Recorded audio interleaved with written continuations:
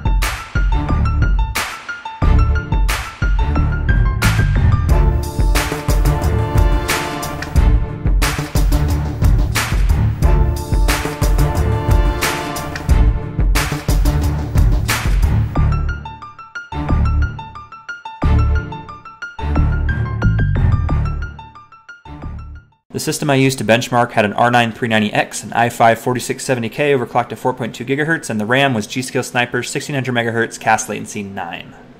As you can see from the benchmarks, having 16 gigs of RAM did not significantly increase the performance. The games that were affected the most were Doom, Far Cry Primal, Mirror's Edge Catalyst, and The Division. To explain, let's use Doom as an example. The Foundry level is the most graphically intense level of the game. It can take up to 5.9 gigabytes of RAM in this level. Remember when I said at the start of this video that to run Windows and just one antivirus program together, it will take up 1.5 to 2.3 gigabytes of your total system RAM. So, if you have 8 gigs of RAM in your PC, then you actually only have 6 gigs of RAM left for gaming. Hence the reason why Doom increased in performance having 16 gigs of RAM more than a game like Crysis 3. Welcome to the Jungle is the most graphically demanding level in Crysis 3, but it only takes up 3.9 gigabytes of RAM, which reflects in the performance not increasing much having 16 gigs of RAM. The max FPS increase was 5%, the average increase was 5%, and the minimum was 6%, which those numbers fall into a wide margin of error, concluding that it's not a very significant increase. Doom, on the other hand, with 16 gigs of RAM, increased the max FPS by 10%, the average by 8%, and the minimum by 10%. Is that a huge increase? No, but it's significant enough to take into account. Moving on to Far Cry Primal, Deep Wounds mission area is one of the most graphically demanding areas of the game, and with 16 gigs of RAM, it increased by 10% across the board.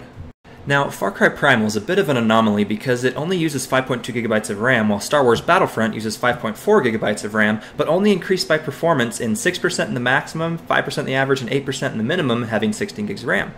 Mirror's Edge Catalyst uses a whopping 6.8 gigabytes of RAM, so it definitely took advantage of having the extra RAM, increasing the maximum FPS to 11%, the average by 10%, and the minimum by 10%. Batman Arkham Knight uses 5.1 gigabytes of RAM and didn't really change for the maximum FPS because Arkham Knight is capped at 90 FPS. However, the average went up by 5%, but that falls into a large margin of error, and the minimum went up significantly by 12%. The Division utilizes 6.1 gigs of RAM, so by having 16 gigs of RAM, the performance increased the maximum FPS by 11%, the average by 11%, and the minimum by 9%.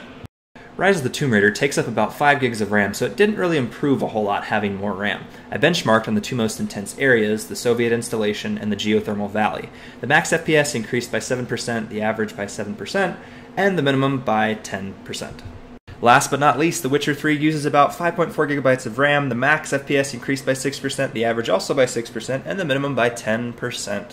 The final verdict for having 16 gigs of RAM is that it is not essential whatsoever. However, while having 16 gigs of RAM might not increase your average FPS by a whole lot, it will almost always increase your minimum FPS by 8 to 12%, making your games less choppy by reducing FPS drops.